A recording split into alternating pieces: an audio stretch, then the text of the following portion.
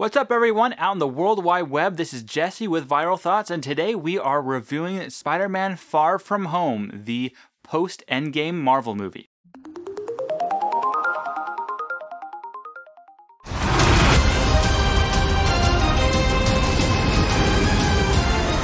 Alright, and here what we do on Viral Thoughts is we talk about Aristotle's elements of drama and apply them to movies and see how long we think those movies will last. So the first element is plot. The plot summary of Spider-Man Far From Home is a villain is ruining Peter Parker's European vacation. You don't know who the villain is. With this plot, I'm not sure what to actually call the plot actually.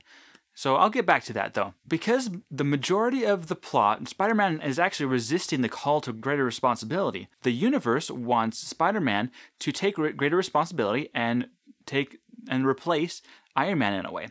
But Peter wants to spend more time with his girly friend. Most of the movie, the universe is causing problems for Peter Parker's resisting that call. So it's kind of a maturation plot, so I'm giving the plot a 3.5 out of 5 star. Next element is character. Spider-Man in the MCU has been the younger brother of the Avengers. Now he is an official Avenger. Peter Parker is a dynamic character, meaning he changes over the course of the story. With greater responsibility, he has to step it up and be more responsible. For Peter, this was a growing up story. The side characters were supportive and in many ways funny, adding comedic humor. The villain. Marvel villains typically have problems, making them insignificant or often over the top. But I must say, I'm actually really impressed with Spider-Man's villains so far. The Vulture in the previous movie wasn't out to take over the world or anything. He was simply trying to provide for his family.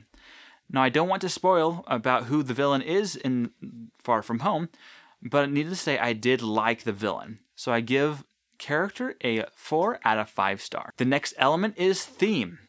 With great power comes great responsibility. I know.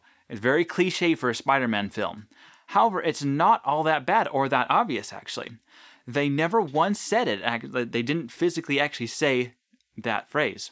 The theme is there, but it's not explicitly stated, and I really appreciate it. There was a time when Peter was given access to some massive resources, and he misuses those resources, actually, which he regrets later.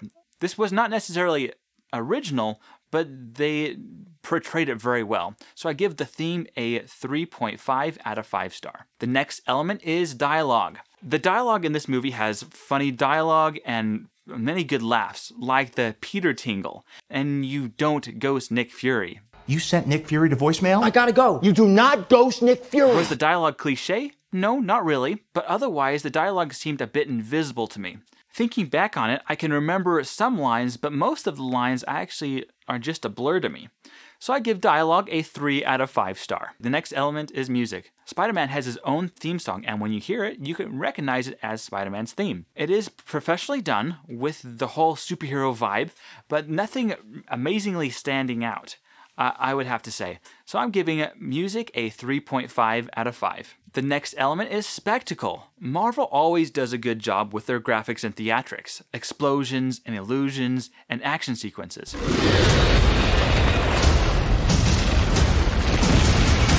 It's a Marvel movie and I loved it. The graphics were eye-catching and I loved it. It was great.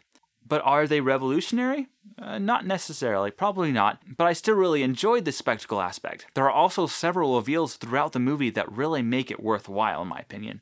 Thus, I give spectacle a 4.5 out of 5. Now hear what other people are saying about Spider-Man Far From Home. Ben Travis from Empire said, "It's not quite the home run from Homecoming, but Far From Home isn't far from matching it, with heaps of humor, energetic action, and the answers Endgame left you craving." And from Washington Post said, "The best parts of the film aren't the action sequences, but the teasing banter and peer group dynamics that are injected with life or death stakes thanks to Peter's still kinda secret identity." And then Sandy from Common Sense Media said, "Simultaneously humorous and heartfelt, entertaining and angsty, this action-packed sequel is an exploration of Peter's grief and moving on in a post-Endgame world." I really enjoy Marvel movies, and Spider-Man Far From Home is no exception. It's funny, it has likable characters, and it has amazing fight sequences.